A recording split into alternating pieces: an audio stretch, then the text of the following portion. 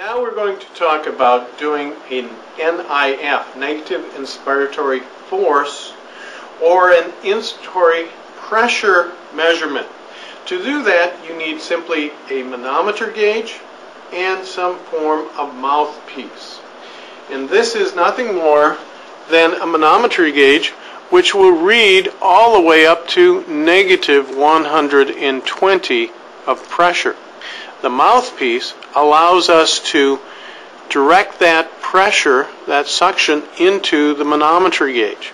So when I do this on the patient, I'll have the patient put the mouthpiece here in their mouth, and I'll close off both sides with my hands. Typically I'll be wearing gloves, and have the patient inhale deeply.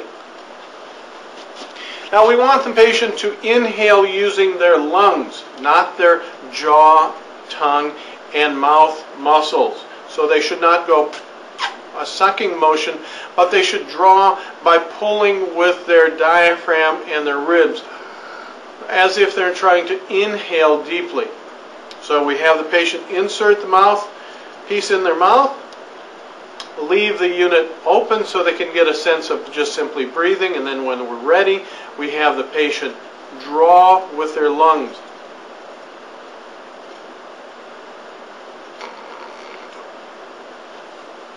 As the patient inhales, you want to watch the needle.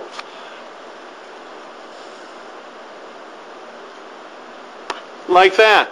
Notice I reached negative 50, and typically you want to see in patients greater than a negative 20.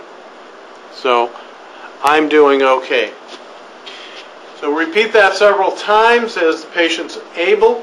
You can also remove the mouthpiece and attach this right to an endotube and test patients that have trach or endotubes to see if they're ready to become weaned from the ventilator. That concludes NIF, or negative inspiratory force measurements.